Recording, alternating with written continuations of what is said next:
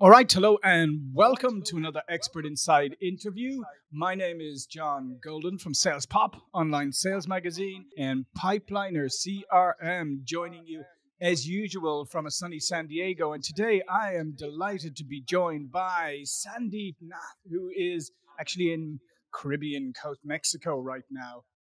And how you doing, Sandeep?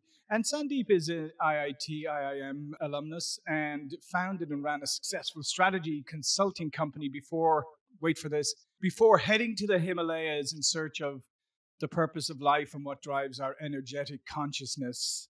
As a coach, he has taken the sacred wisdom of our inner power to more than 46 cities across 4 continents, an international Reiki master, business Qigong guide, mindfulness coach, and author of 4 books.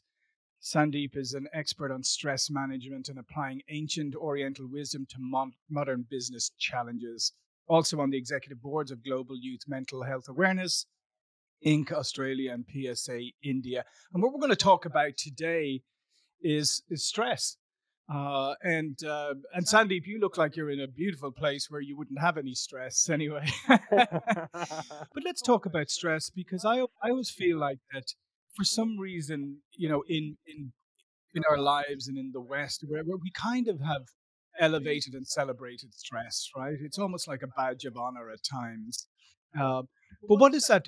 What does stress really do to us in the long term? Right. I find it very interesting that you use the phrase badge of honor because that is where the problem sort of started. We started believing, because we were told so, that unless we're stressed, we're not performing. And performance is the watchword of the corporate world. And so we wanted to be stressed so that we could convince ourselves and our bosses and our peers that we are high performance individuals. But what is stress? Stress, the classical definition, is when the demands imposed upon you exceed your resources, which means you are clouded by more than you can handle. Now, that used to happen once a week, once in 10 days, maybe when we were cavemen. When the elephant suddenly came in front of the cave and we didn't know how to, the fight or flight thing and all of that. But now it's not happening once in 10 days, it's happening once or maybe 10 times in every second. We are talking nanoseconds here. We're talking about getting stressed with video games. We're talking about getting stressed on the roads. Those elephants have converted themselves into trucks and into bosses and into clients and into ideas. And we are stressed just when somebody says something to us because it's a little more than what we have programmed ourselves to handle. So if we go with this, and this is not my definition, this comes from stress.org, which is America's veritable institution studying the subject and documenting it. And all we have to understand is that there are two solutions in the definition itself. One is we increase our inner power. So this, it doesn't cast a shadow on us anymore. We are more Right. powerful than it. And the other is that we network, we create communities, which is why the best thing to do about stress is to spend time with friends. And that's what we did. That's how villages were formed. We moved away from our caves and fenced ourselves, put ourselves together. So now the elephant was smaller. And if we just go back to basics, we will be in a stress free world, much like this Caribbean island, which I'm part of right now. Yeah. So what's really interesting about that, Sandeep, is as you said. I mean, we're overloading ourselves because we're like stressed nonstop. But like I said, I mean, we've kind of created a we've kind of created a culture. If you saw somebody at work who looked completely stress free, you'd be like, "What's going on here?" And so I guess we have to reorient our thinking a little bit to realize that that stress free person is probably way more productive than that really stressed person over there. But normally we would say, "Oh, that person is really working their whatever off," and this person is no, way too calm looking. Right.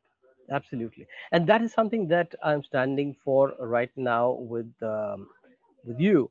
That when was the last time that any of you meaning the listeners, the viewers, Yeah. when was the last time you in your organizations measured productivity? and mapped productivity with the state of wellness. I'm working on a wellness productivity alignment survey, which is going to be a report, probably the first of its kind in the world.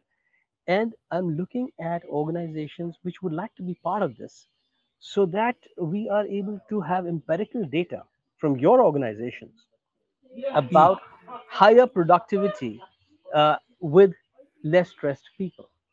And once the data starts talking, data is a religion, and it's Yeah. going to continue to be in the century. So all we need are the data points, which we don't have metrics for. We are not measuring yet. We just thinking that that's a conditioning. That if you have that grumpy face and that arrogant look, then you have authority. But that's Yeah. not true in a more evolved workspace, in a renewed workspace, in a workspace where you're driven by energy, by what's called workplace spirituality. And spirituality not to do with any religion. It's just you have the body, the mind, and the spirit.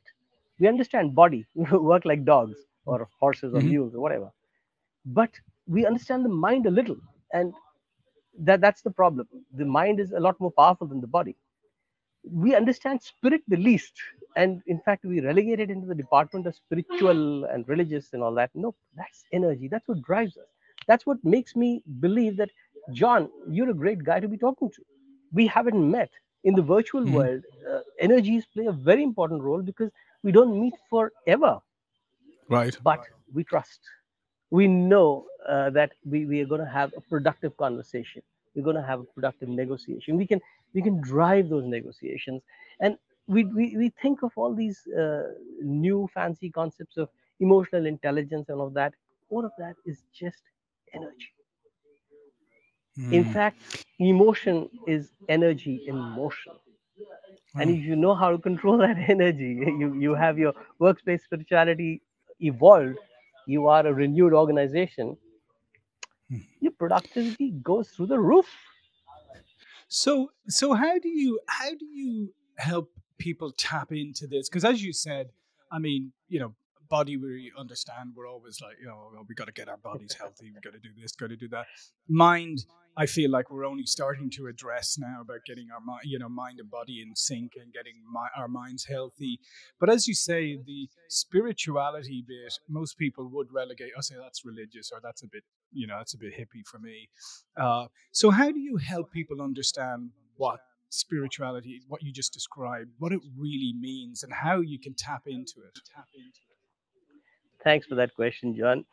I will have to take our viewers back about 15 years when I was running this brand consulting company, as you introduced, and Hmm. that was the watchword. And there were these management gurus who used to talk about it, that if you are a horse, then you would, stress is what drives you, and those kind of examples. Otherwise, you're a donkey who's no stress, Hmm. and nobody wants to be a donkey, right? But that all changed when I went to the Himalayas, because that's the time when I started searching for answers to this problem, which, as Einstein observed, you cannot find the solution at the same level as what created the problem. So you got to go another level up, which is why you have a body problem, the mind has a solution. You have a mind problem, we don't have any solutions except if we tap into energy. And who knows about energy? Well, the Vedic gurus know about it. The Tibetan lamas know a lot about it. The Taoist masters know. The Zen monks know. And that's where I found answers. And why I had to take you back 15 years is because I was searching for those answers, because I didn't want to be part of the problem myself, which I found I was being. Now I have solutions by way of what we call renewal habits, because the process of change is within us. All we have to know is what to change, how to change, and why to change, most importantly. And that's the process of renewal, which can be which is all part of the book Renewal that I've written, and is something that took 15 years, let's say, to write, because I was wondering, Hmm. how are we going to crack this problem? And the problem is cracked by being the change we want to see in the world. So if we Mm. change our habits, we change our perspective, we change things around us, we change the company we keep. Right at the beginning, we're talking about, forming friends, forming villages. When we have a stress free community, that's when uh, it becomes acceptable. Now, nobody in my environs over here is bothered that they've got those deadlines or they've got those problems, because I have a deadline with you. Here we are, we have to have this interview, but here I am in an environment in a fairly good connectivity, and we had a little audio Hmm. problem to start off. Here we are, nothing that stresses you out, but it could. Yeah. So we want to form those communities within organizations who adopt the renewal habits. And once you have the habit, it stays with you for life. So you get stress free forever. Uh, so when you did go to the Himalayas, what was the first thing that really surprised you as you went on your quest for wisdom? What was the first thing that you went, wow, I've just been approaching this completely from the wrong direction? I did not go on a quest for wisdom. I went, I went, you like they say, you either go towards a dream or away from a fear. So I was running away from my fears. Right. But I bumped into the solutions that have worked for us for 5,000 years. And then I Hmm. started learning them, and then I started teaching them. And that's what's taken me over to four continents, doing workshops with energy, with practices like qigong. So qigong, reiki, energy practices which are transmittable, and that that's what makes it so powerful, because people can do these things and experience them for themselves. And once they do that, then there's no going back. You don't need proof, because you have the experience of it. You don't need somebody else Hmm. measuring it somehow and telling you that yes, this is okay, because for energy, those measuring systems haven't been developed yet. About 500 years ago, the measuring systems for saying that the Earth was round had not been developed. So the Earth was flat, and that was fine. And now we don't call that science, but that was cutting edge in those days. If you knew how to prove it's flat, you were a scientific genius. But now, when you measure things differently, you know that they work differently. But the best thing is your own experience. So, as a qigong practitioner and coach, as somebody who could be just intrigued by this word, which starts with a Q, by the way, Qigong. Yeah. Google it up and look at what we have known for so many thousands of years. That's what surprised me. Why is this not known to more people in so many years? And so that's kind of Hmm. where the journey started in 2010, making it available for as many people as possible, and then making habits out of it. Yeah. But that's yeah, because that's really interesting, that point about the fact that you can't measure this right now, and that's why, obviously maybe people on the outside will go, wow, yeah, it all sounds great, but where's the proof? As you said, like, the proof comes when you try it for yourself. So when you're doing your workshops, what are some of the initial kind of surprises, that people have when they suddenly realize that this energy does exist? How do they react? Great question. It's a jaw-dropping experience. You know, without exception, people feel lighter in less than 3 minutes. Without exception, Mm. suddenly, like a weight is off your shoulder. And I often give this example to explain what's happening. It's like, the body, mind, spirit again is like three states of Hmm. the same thing. For analogy, ice, body; water, mind, it flows all over the place; and steam, energy, spirit. When you have a steam jet applied on a block of ice, it just melts away. It's just that we don't know how to use that steam jet. We don't see it, we don't believe it. But when you get scalded, that's the time when that's when yeah, yeah, we know steam. It's scientifically, we know it, like it condenses because water and all that. But with energy, you don't get scalded, because that is a divine connection. That is part of consciousness. That's where the woo-woo stuff starts coming in.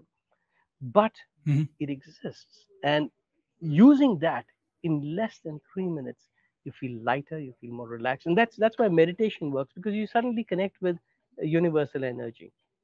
And Once you start Right. operating from that level of calmness, then you're operating from a level where there is no stress. The stress goes down when energy goes up.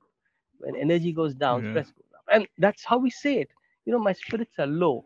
I don't feel like doing anything. I am stressed. My Yeah. spirits are high. Come on.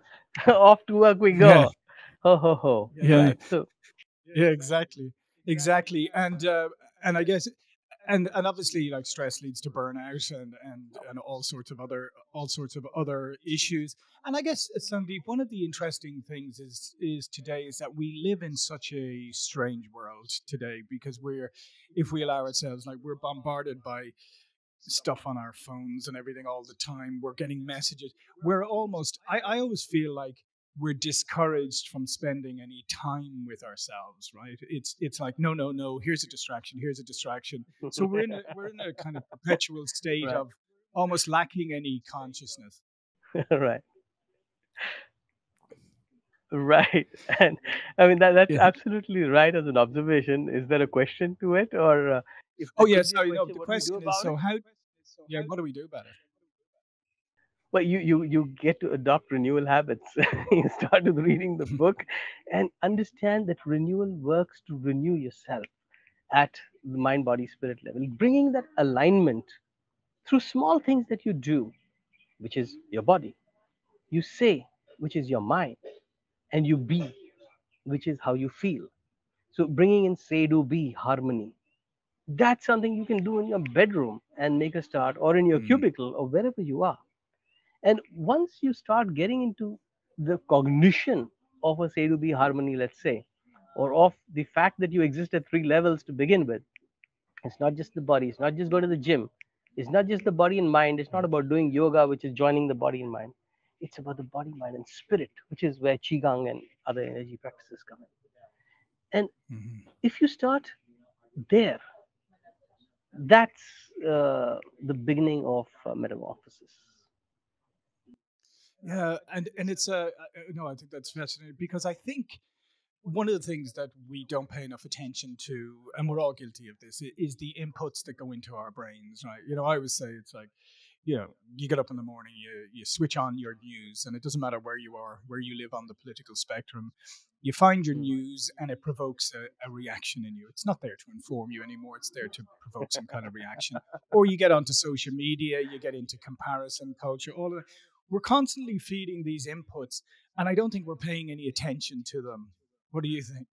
That is the sad part. That is where that fancy word, which is getting adopted in corporate lingo now, which actually belongs to the Buddha 2,500 years ago. The word is mindfulness. That's where that word comes in. Yep. You see, so when we're talking about being in cognition of these three levels, we're talking about remembering that we do exist at these three levels. And the word mindfulness is, to define the word, it's a misunderstood word. It has nothing to do with the mind or the brain. It has to do with mind in the sense of mind your head. The board mind your head on a low ceiling. What does that Yeah. mean? That means be mindful, bring to mind that you have a head. Remember that you have a head. Because if you remember you got a head, you probably not knock into the ceiling, knock it into the ceiling, right? So remembering what we're doing, who we are, what is the question we're asking? Are we asking a question at all? Living mindfully, which is then translated into moment to moment awareness, because you remember every moment what it is that you're doing, for God's sake. And you realize, because there's this built in system of checks and balances, auto control, autocorrect, which brings us back to doing the right thing. And so that's how consciousness goes up, through mindfulness, because consciousness is about keeping us human, keeping us doing the right thing. Mm, Stop being corrupt, stop being stressed, stop being anything that does not serve your growth, not only your growth, but the growth of your community, which is the supportive community that is going to make mm. you happier, healthier, and harmonious forever. Yeah, I love what you say about community because I often feel, and again, I'm not saying I'm not guilty of this myself, but we often get obsessed with these macro things going on in the world, like things that in reality we, have no impact or effect on or cannot. But we talk a lot about them and we stress about them. But we rather than do that, we will be better off like focusing on being like the best, person, the Yeah. best partner, the best parent, the best neighbor, all of those things. Because as you said, that spreads out through community. Whereas if I can sit down in front of my TV with a beer and like rant about all the things happening in the world, I'm not contributing anything, right? I'm not making the world a better place myself. Correct. So true. You can make the world better by what you do, and what you do is your habit. The habit, incidentally, is the Hmm. first thing that you do about whatever you think. We think 60,000 thoughts a day, but we don't do 60,000 things. We do six things or maybe 60 things at the most. What you do is what becomes a habit. So bringing that into place and knowing what is the right thing to do, which is where your circles of control and influence come in, and which is where the serenity prayer comes in, which is what I'd uh, like everybody to remember, to request divine energy to give us Hmm. the courage to accept what we can't control, and the strength to Hmm. control what we can, and the wisdom to tell the difference. uh, Absolutely. And just one last thing is, if you mentioned the mindfulness, and yeah, it's become kind of trendy, and I Yep. feel like it's a little bit of a bumper sticker for some companies and people.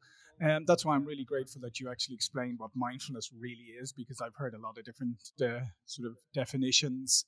Um, and I think at the end of the day, right, mindfulness is not a difficult thing really to practice. We just have to put our focus there as opposed to let our focus be dissipated across all this other nonsense. Am I right?